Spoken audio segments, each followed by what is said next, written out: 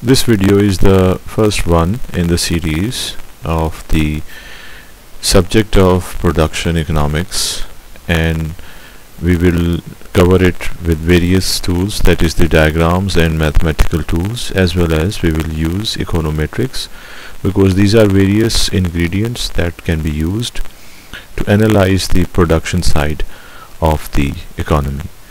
So let us have the introduction of this sub-branch of economics. Basically, we need to understand and declare what is production, and production is a process in which there is transformation of something from one state into another. So when we are able to transform one thing into another, it is production. But it is not necessary that every transformation is production, because if it is not of utility for us after transformation, that is the garbage after the rain, it turns into something else, it is not of any use for us, it becomes more undesirable. So this is not production. This is actually transformation from one form of one thing into another, but it is definitely not production, because it doesn't give us anything of any worth or desire for us. So we have understood this thing, that not every transformation is the act of production.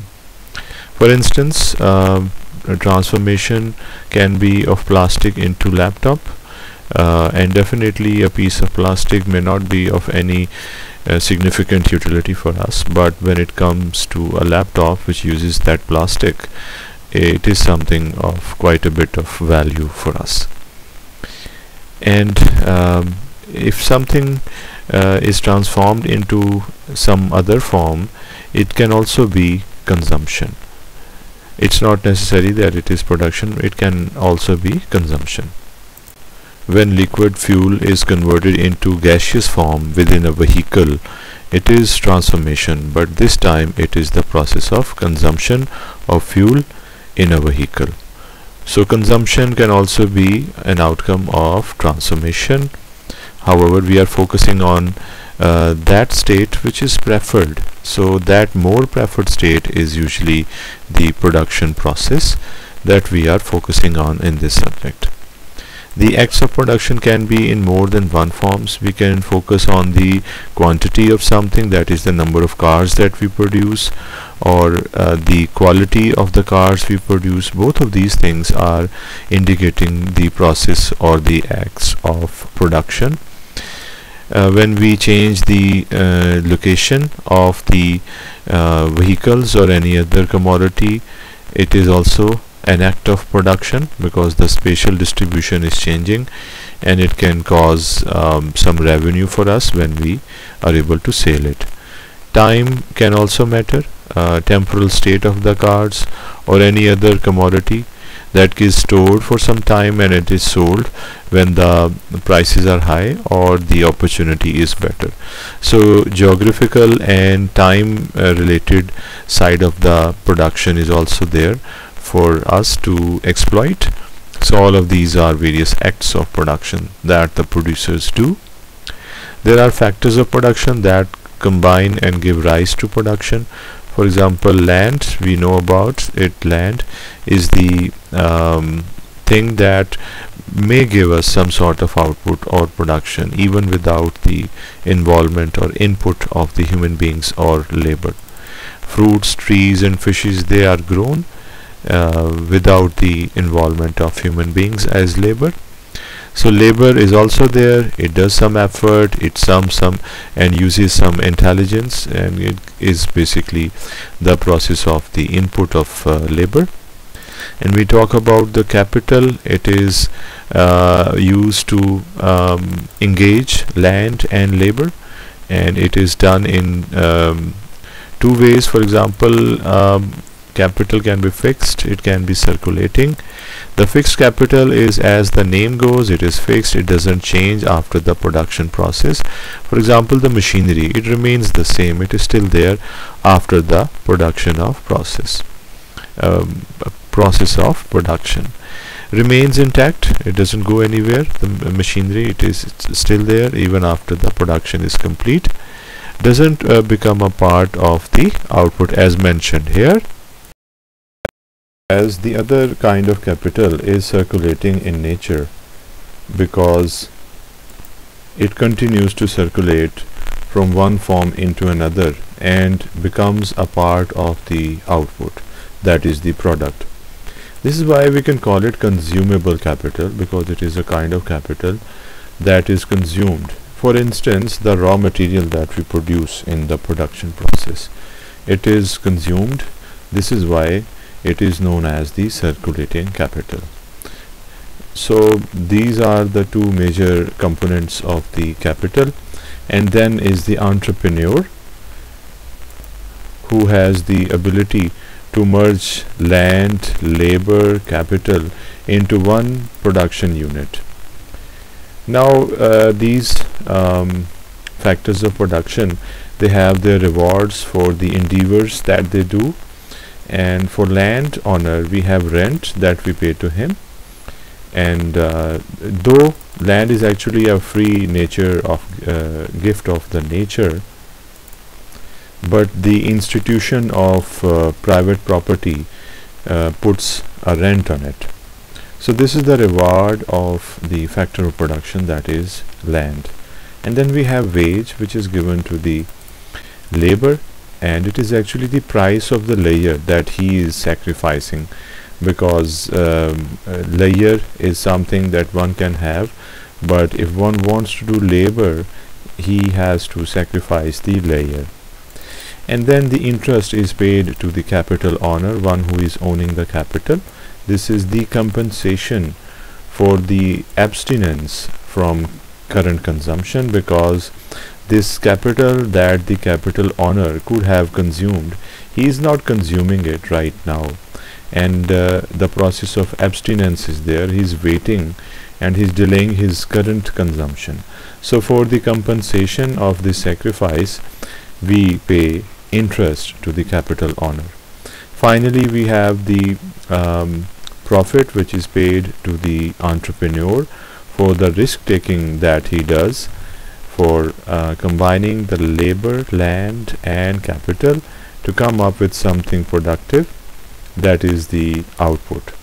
So this is how we have various rewards for the factors of production.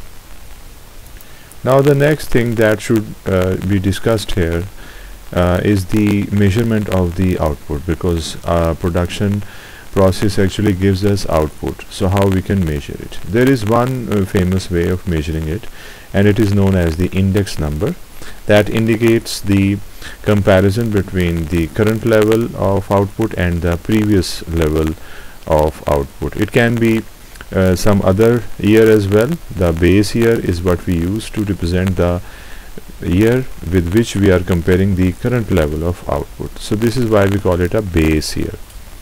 Here we are denoting it with 0, and the current time period is represented by 1. So output in the current time period divided by the output in the last time period is going to give us this index number. So this is the current output, that is the output in the current year. It has 3 components, because we are expecting that 3 commodities are produced. These are agricultural outputs, that is wheat. W is representing wheat, P is representing the price of wheat, and naught is representing the price in the base year. This is the quantity of wheat produced in the current year. This is the price of the good, that is barley, in the base year. Output produced of barley in the current year. Price of oats in the base year, and output of the oats in the current year. In the same way, this is the sum which is showing the output in the base year here. Now this is comprising of wheat, barley and oats, and you can see the superscript is basically for the base year. The quantities as well as the price, they are all in the base year, because we are talking about the base year here.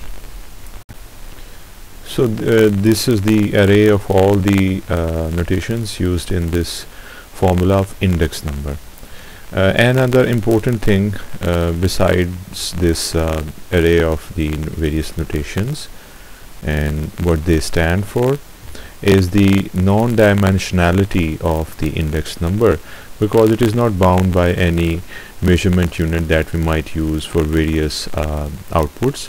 The measurement units, they are not any problem, because we are going to take the weighted average of the individual outputs that we are producing, and the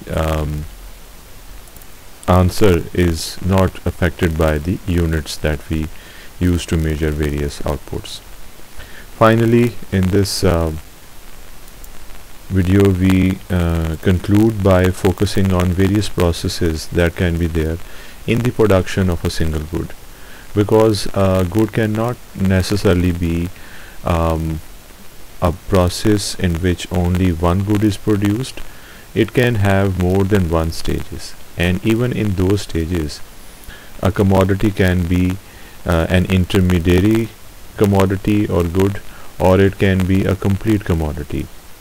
For instance, if we consider the production of steel, it has at least three processes. The first process is the process of mining, and in mining we use capital as input, labor as input, and land as input. Once we do this, we get iron ore in the process of mining, and we have an output that can be further used as an input. As you can see here, it is used as an input which is being used by labor and along with capital to make iron, which is the output of the second process, which is the process of iron production. Iron itself is a commodity. However, we can use this iron further with capital and labor as inputs to make the steel, which is our final product that we want to produce. So you see, a process of production can be a sum of various processes if the output, the final output that we are looking for, is not readily produced in the process of production. Rather, it is produced in phases or processes. So this is how a little bit of introduction of the production economics is given here. Gradually we will go towards the details of various topics in it, and in the next one we will talk about the production function and its details. Thank you.